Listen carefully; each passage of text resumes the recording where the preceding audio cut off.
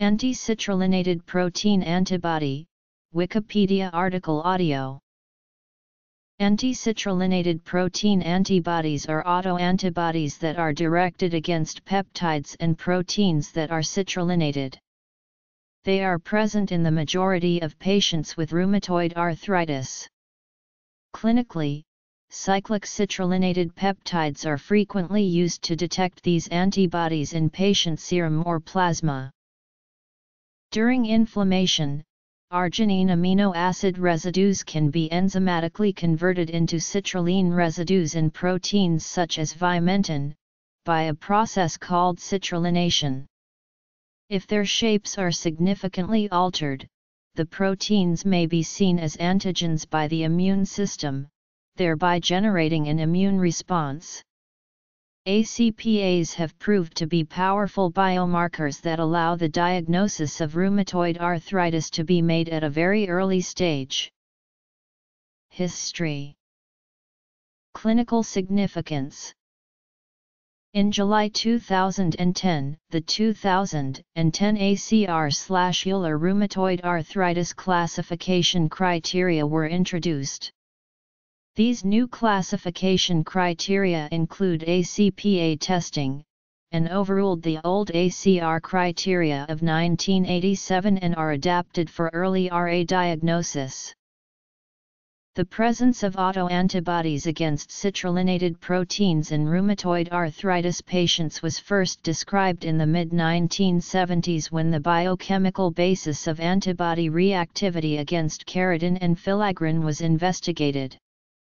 Subsequent studies demonstrated that autoantibodies from RA patients react with a series of different citrullinated antigens, including fibrinogen, deaminated Epstein-Barr virus nuclear antigen 1 and vimentin, which is a member of the intermediate filament family of proteins. Several assays for detecting ACPAs were developed in the following years, employing mutated citrullinated vimentin, filaggrin-derived peptides, and viral citrullinated peptides. In 2010, ACPA testing has become substantial part of the 2010 ACR/Euler classification criteria for rheumatoid arthritis. In a comparative study, various detection kits had a sensitivity between 69.6% and 77.5% and a specificity between 87.8% and 96.4%. Despite the excellent performance of these immunoassays, for example CCP assays, they only provide a sensitivity comparable with that of rheumatoid factor. Moreover, analysis of the correlation of anti-CCP antibody titer with RA disease activity yielded conflicting results. Unfortunately, these artificial antigens are not expressed in the affected tissue, and therefore are probably not directly involved in the pathogenesis of RA. However, novel test systems utilizing ACPA have been developed. Citrullinated vimentin is a very promising autoantigen in RA, and a suitable tool for studying this systemic autoimmune disease. Vimentin is secreted and citrullinated by macrophages in response to apoptosis, or by pro-inflammatory cytokines, such as tumor necrosis factor alpha. A newly developed ELISA system utilizes genetically modified citrullinated vimentin, a naturally occurring isoform of vimentin, to optimize the performance of the test.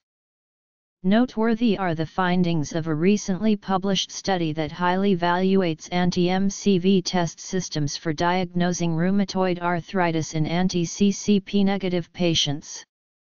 However, data from all around the world vary substantially.